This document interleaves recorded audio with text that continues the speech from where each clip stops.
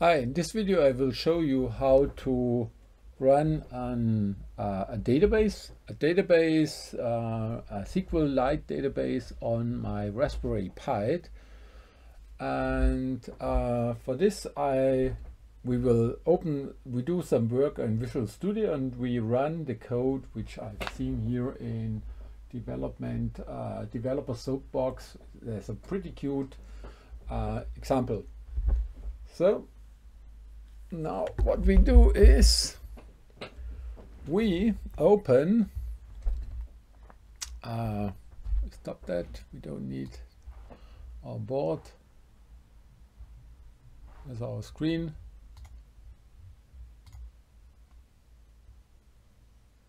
So there it is. Now what we do is we start with Visual Code, and in Visual Code we connect our Raspberry Pi. So what we do is we open SSH configuration, or when we have it already, then we say connect to host Raspberry Pi local. That's when you have installed the Visual Studio and your and the system, then you're there. Okay, we don't need it. Wait. So we go to Raspberry Pi. Now we are there, and inside Raspberry Pi we say, now we are on our board. We say here our password. I won't show you.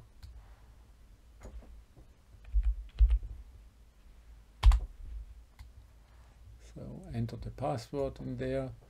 System is connecting, and what we see now on the left side here, these are our folders. Are we connected? Yeah, we are connected. What we do now, we open a terminal in our Visual Code. Now we are connected.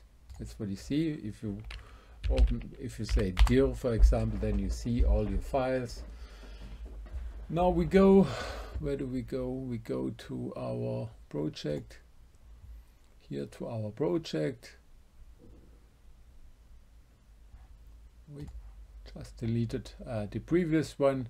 So we go in that project, we say connect host in that current window. So we are in this window now. This new folder is connected, and we open a terminal again, and then we follow that simple sample, because this is really great, and I've already installed the entity framework. All what you have to do, install entity framework, and then we do the following. We go there, I show you on the screen itself, and you will see that it's running a database, quite easy. So we say make directory Sqlite app. That's what I deleted before. Then you say change directory Sqlite app, and we say .NET new console, which creates this the folder and the .NET application itself. Now the console app, here the template of console app is created. What we do now, we open Visual Studio Code in that point. So we say code dot. Now this one should open the correct window. We enter our password again. So this is, in that case, I simply, for my demo application, I said add a small password. We don't need the other stuff anymore. So we are here now.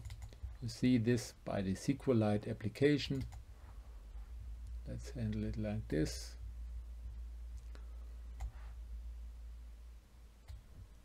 And it's pretty good that when you follow the example from developer soapbox, because now what he instructed us very easy. You say open the project file. That's the, and you see inside there, that's Microsoft.NET SDK.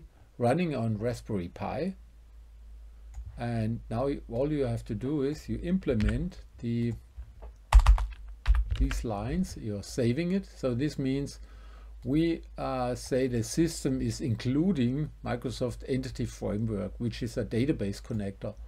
Now we save it. We close that file. We don't need it anymore.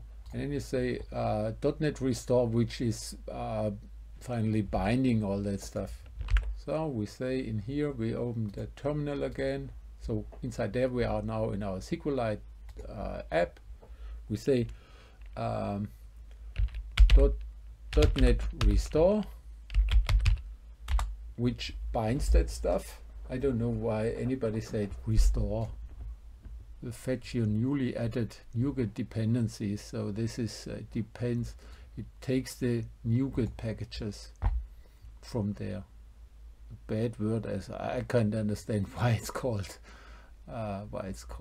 .NET Restore. So, and now we do the following. We open the project file, the program file. We don't need this anymore.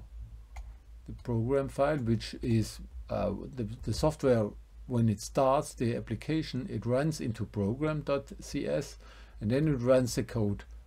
So we don't need this code, and we take the code from there, which is, and I will explain it.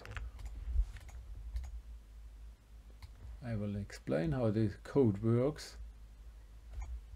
Pretty easy. So now we see the code there, and the code is quite simple. It says, okay, use Microsoft System .NET Core System, and then use the Sqlite database. And then it says the program, that's where it's starting, namespace is around, all that stuff around. And then it says main. It always starts in program main. That's always the main entry point. And then it says connection string builder, make a string builder and say create a Sqlite database .db. And then it says using connection, new Sqlite connection. Sqlite connection depends in here, Sqlite. And then you say make me that string which we had there. So simply drop that string in there. And then say open that database. And if it's not there, then the file will be created. That's a simple file. And then we say, then the software says, create a command, SQL command, which is a transact command. It's quite easy to say. Drop table, if exists, favorite beers. So this is create a table which is called like this, or first drop it and then create it. And then always create a command. This is the text inside. Delete that. Execute that command on that database, with this Sqlite connection, like a SQL server. Then you say create a table, and then something with transactions. That's not necessary, but it simply says create a command, insert that stuff, execute, insert, execute, insert into values a name. First value, for example, first value, for example. And then whenever you have done that stuff, commit. It's not always necessary to have the transaction command. And then you say, when you have done that, then you create a connection, select all the name fields. Where is it? Select the name from favorite beer. So we created that table there, and we created a name field with varchar 50. So create a table called favorite beers, name, and with the field varchar something. And then we say select the field name from that table, execute a reader, read whatever you see there, and finally show it, get the string and write line the string. So, and now what we do, we save that stuff, We say Control S for saving. And then we say .NET Run, which packs all that stuff, and finally it packs that stuff, it inserts, it creates a database, commits that stuff in there, and then it runs through that lines and writes it into our console. So we say .NET Run, that's the command in here, and this command simply says, you see it runs pretty fast.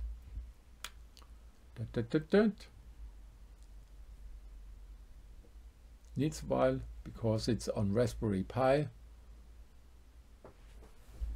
So that's it. You see, that's my first values. Now this comes from the database. I inserted into a database and I read it by a database. And now this means, I show you again. My screen so you see it on the screen.